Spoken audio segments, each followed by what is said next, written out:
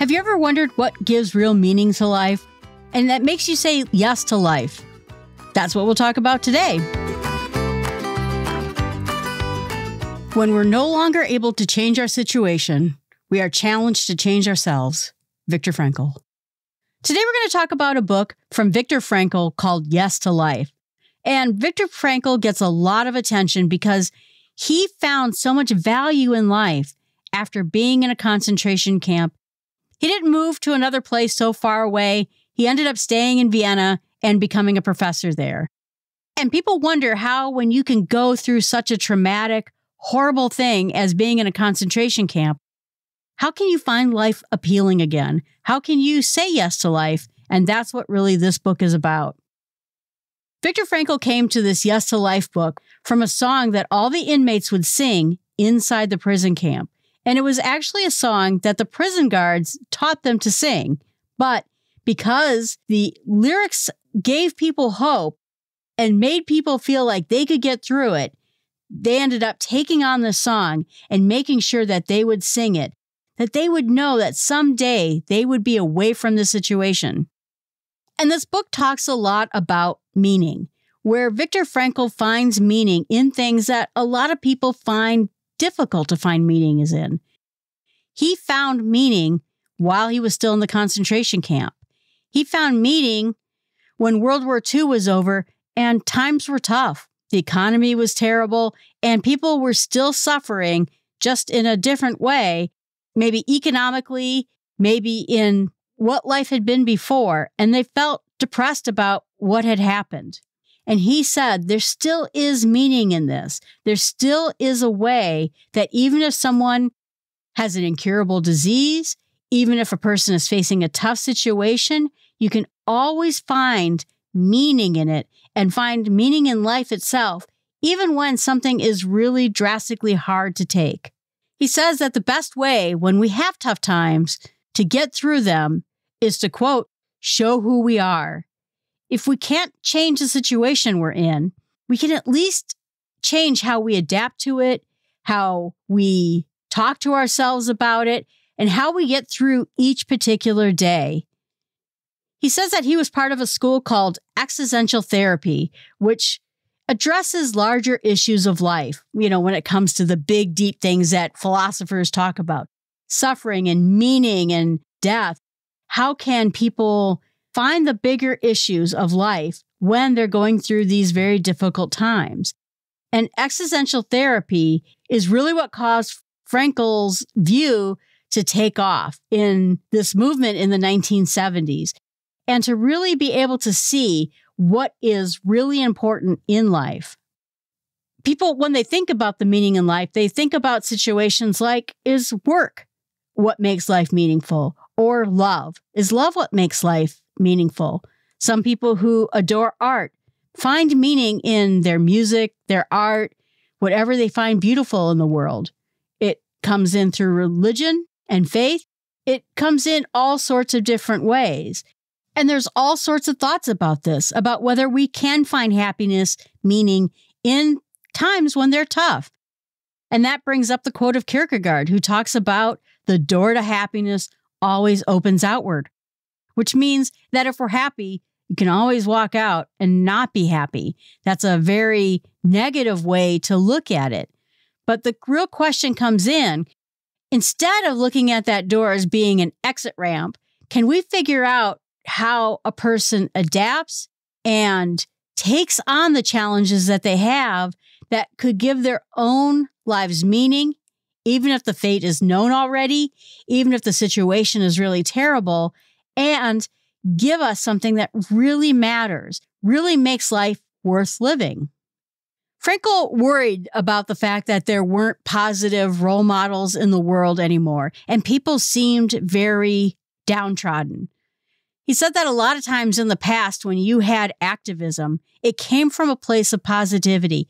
We could do better. We could be better people. We can make life better for so many others. When Viktor Frankl was writing this after World War II, activism was more about negativity. There weren't leaders to follow. There weren't positive role models out there who could give energy to movements to make things better. Instead, all of the activism he saw was out of cruelty and suffering and negativity. It wasn't so much we could do better. It was things stink right now. Everything is awful and everything should just burn in flames of whatever because we can't make this better. That negativity is interesting to me because sometimes it feels a little bit about where we are today. That so many different outlooks have negativity in them about what's wrong. We never start to look at what could we do better? How can we make and build on top of the things that are going correctly, but make them even better? And he really saw that this loss of positivity, this loss of enthusiasm and positive role models was destroying his society and the people around him. And it made people feel that life was too tough and it was hard to get any meaning out of it. He also saw a big materialistic view in his society where stuff could make you happier or stuff could give you meaning. And people were just consuming everything they could possibly consume, buying whatever it is they could buy.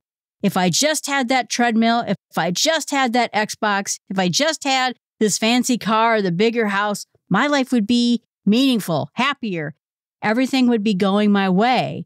And he saw it in his time in the 40s in Vienna after World War II. And that he thinks that people were just, quote, guzzling away without any thought about what was going on or what mattered in society in general. What was the really important message of what needed to happen to get back to a place where life had meaning? And by looking at life with an economic eye, we're just turning humanity into tools, a hammer to get a job done. And that's not what gives life meaning either. Our dignity and our meaning in life goes beyond what we can buy, what we can produce, and that we're never a means to an end. He says all the negativity towards society came from this idea that human life was worthless and really questioned the value of existence at all. Doesn't that sound like philosophy? Does life matter? Does existence matter? And of course, the answer is yes. He says that every day when he was in the concentration camp, they were told that their lives didn't matter, that they were not, quote, worth the soup. And he said that that would be bad enough, that there were all sorts of other things that would make them feel bad, namely the atomic bomb and how catastrophic that felt. And so this feeling that everything was going in a bad place kept hammering away at people and giving them that negativity because the actions were based on the fact that there could be no progress other than to remove progress from other people. It just led people to feel that there was a lack of meaning at all. But in the end, each of us has to decide what kind of progress is actually real progress, not just outward progress of what we're doing in our lives, but the inward progress that we're getting somewhere in our lives mentally. Pleasure can't give us meaning, but the lack of pleasure can remove the meaning that we feel like we have in our lives and sour us to everything. But in the end, that we're the ones that we're going to have to decide what gives meaning in our lives. And that is done through what he calls life questions. Questions that we ask hourly of ourselves, because that's going to help us from a mental standpoint be aware that nothing in the future, nothing that happens to us now can change the meaning of life for us. And that we don't need to know anything. We don't need to learn anything. We don't need to go anywhere, because the meaning of life is the answer to these questions. You can ask, who am I? What is it that I can do? How can I give life meaning to my answers? And how can I give my life meaning through my actions? And that it doesn't in the end matter where it is you are in life, your location, your circumstances, but instead it matters what you do with the life you have. What is it that you're going to make happen, where you can make it happen? And how are you going to fulfill the meaning every day with what you do and how you treat other people? Because each of us are irreplaceable, unique. We're different from every other human being on the planet. And therefore, the meaning of life comes from life itself, that we've been given these certain aspects in our lives. We are in a place in our special lives. And what can we do with it from there? Some people who have larger circles, more money, more influence, have more to do with what they need to do in their actions because they have more power to do things with their actions and more ways to fulfill their lives. So the answers are going to be different for each of us. What could each of us do that's more? What is it that's being left undone that we could do? And that's what's really going to do it. If we're unemployed, it's okay because we still have that same meaning in our lives, but we're just going to have to figure out in the position that we're in right now, what can we do that's more? What can we do in our actions? And how can we go about finding that meaning in what we do? Even if you're out of a job, that doesn't mean that you're out of actions. Maybe your action is finding a job. Maybe your action is doing some charity when you have time because you don't have a job. That's what's going to grant you that perspective of meaning. And that having a job, not having a job, having a lot, having very little, having food to eat, or having no food to eat does not mean that we have more meaning, less meaning, that one is superior to the other or the other is inferior. In order to take on the things that challenge us in our lives, we have to answer the very specific questions of how can we fulfill the demands as people who act, as people who do things, and also people who love other human beings. He gives this analogy of a chessboard. Is it meaningful if a person is stuck in chess and they just throw the board on the ground and throw all the pieces against the wall? And that's not how anyone finds meaning in anything, in the chess game or losing the chess game. The question comes in, what are your actions? What solutions can you find? Or what can you learn from the situation that can make you better the next time you play? Throwing the board against the wall, scattering all the pieces, that doesn't do anything for anyone. Winning has meaning, losing has meaning, suffering has meaning, or living in abundance also has meaning. And so we just have to find, with our place right now, in our situation, what can we do to make our suffering, make our abundance, make everything that we have meaningful. And we do that by taking action and loving other people. This I thought was interesting. He said that in the end, death gives us a compulsion to do so. If we never had to die and we lived forever, would we have any compulsion to do anything, really? And it reminds me of a book and a television series that was called Altered Carbon. And the premise of this show was, particularly if you were rich, when you died, you jumped into another body. Maybe you had your own body because you were so well off you could just make clones of yourself. So you'd never grow old, you'd never face danger, you'd always just jump into the next body. And there was all sorts of technological backup systems to make sure that your memories and everything got backed up and that you got placed into this new body when it was necessary. You'll see that the people who had these never-ending situations really lacked any kind of meaning. They lacked any impulse to do anything, to get anything accomplished, to take any actions other than just what felt right the next moment. And in the end, they all felt like empty vessels. They all felt like they lost their meanings in their lives. And he talks a little bit about that. Having an endpoint and knowing that our days are not unlimited gives us that impulse to find meaning in our lives and to keep striving to do better, to go farther, and to make other people's existence better too. With our uniqueness and with the fact that we are only human being of our kind in the history of the planet, we have an important job, and that is to use what we have, take action, and help other people and help ourselves. And he says in the end, quote, "Live as if you were living for a second time and you had acted the first time wrongly as you're trying to act now." So if you were in the situation and you're thinking about what, again, would have gone wrong in this situation, how could you go about doing better this time? Because it's exactly this aspiration of trying to be better, trying to do better, that makes our existence meaningful. And we have to take into account our own imperfections, our own negativity, our own ways that we just don't do things in the correct way.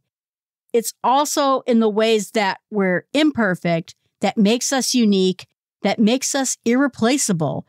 So when we think about our upsides, we think we're uniquely good at this or we're uniquely good at that, but it's also true in the things that we're not so good at. And we have to realize that we're irreplaceable in both ways.